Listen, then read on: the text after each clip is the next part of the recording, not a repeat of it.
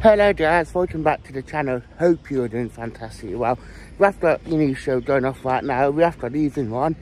A bit of transfer news going on, a bit about FAR as well, which doesn't surprise me one bit that this has been spoken about, especially with it being the last weekend of the season. But it could be crucial, especially going into next season, especially if Forest do stay in the Premier League. So I think it'd be interesting to say at least like how it will affect Forest, but I think it will obviously go down to the other 19 members of the Premier League, because obviously a lot going on this. But obviously Allsburg are after Odyssey, obviously not really worked out for him since he's been there, and he's wanting to leave because he ain't getting the first team football that he's wanting. So it's looking like that he's on his way out in the summer. Allsburg will pay a fee to get him. Unsure how much it is, but it will be like he is on his way out. Not surprised, not worked out. So hopefully that he can get out and actually get back playing first team football in Germany. So I think it will be a good move for all parties.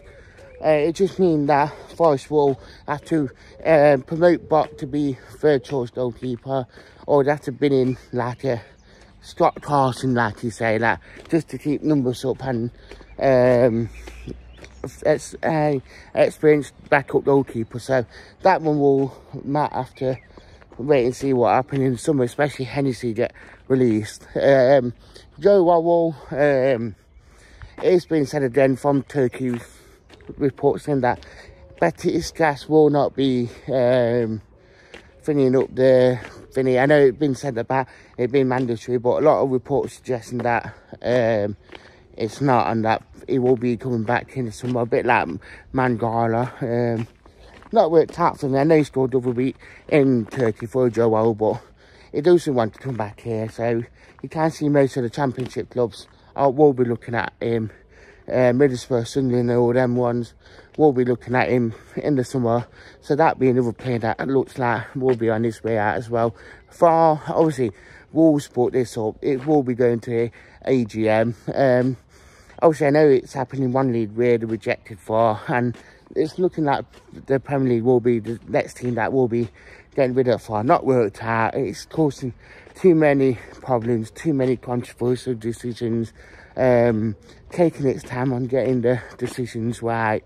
Honestly, it's completely ridiculous, and it's in that there need to be 14 clubs that need to be